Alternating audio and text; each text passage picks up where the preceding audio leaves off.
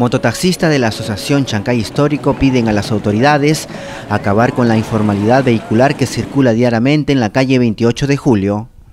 Más de lo que estábamos, ¿sí, amigo? ¿Más todavía? Más de lo que estaba. Informalidad tierra de nadie. Bien. Pero por rato, gracias a Dios, creo que a la nueva gestión de la doctora Aurora, hay inspectores que se dan la vuelta, al menos por ratos las cosas están tranquilos, pero por ratos también se Pero están ustedes ahí. como mototaxistas de la Asociación Chancay Histórico, hay mototaxis que ocupan este espacio público, ¿a ustedes no les afecta esto? Sí, claro, nos afecta, pero ¿qué podemos hacer? No podemos decir nada, le dices algo y ya se vienen contra todo, amenazantes. Entonces, ¿Amenazan algunos mototaxistas? no se puede hacer nada. Entonces, lo único que recorremos a las autoridades que tienen que poner orden. ¿Qué le pediría usted a las autoridades? Que ponga orden nada más, orden simplemente, inspectores acá ya de repente. Nadie impide el trabajo, pero que trabajen ordenadamente. Amigo, ¿estas mototaxis que se estacionan aquí son piratas informales? Sí, son piratas. Bien. ¿Y a ustedes les afecta esto? Claro, nosotros estamos trabajando ordenadamente y ellos se cuadran como se da la gana. Ahí, mira. Bien, es una competencia leal.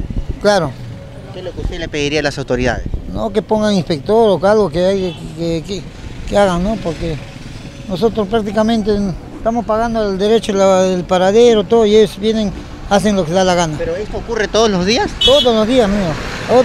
Hay ratos que está peor, hacen cola ahí. ¿Está peor? Peor está. ¿Y hay presencia de inspectores de tránsito aquí que circulan? Cuando vienen inspectores, un rato se van.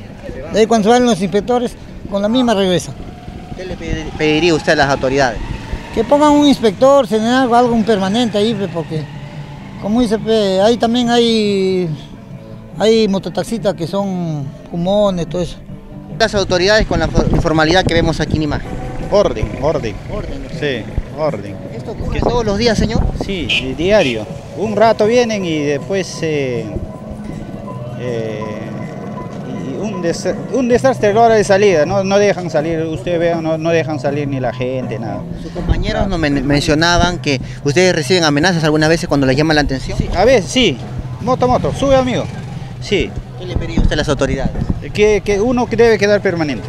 Sí, permanente. Aquí hay una cámara de seguridad instalada, ¿no? Bien, no deberían ser, claro, sí, puede ser. Realmente pues estamos siempre, todo el tiempo así, no se mejora hasta ahora.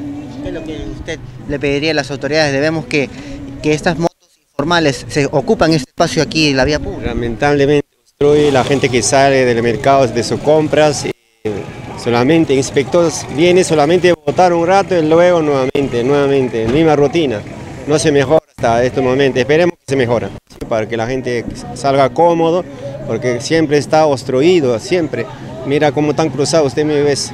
Y ellos, muchachos, no se puede decir nada porque son lisos y encima son lisos. ¿Le amenazan? Amenazan, atacar con muchas otras cosas. Son muchachos que no tienen cultura, no tienen respeto. Nosotros queremos trabajar de la mejor manera, respetando a las personas, usuarios, a las autoridades, pero lamentablemente mejora ya hace tiempo este caso. Una competencia leal, sobre todo.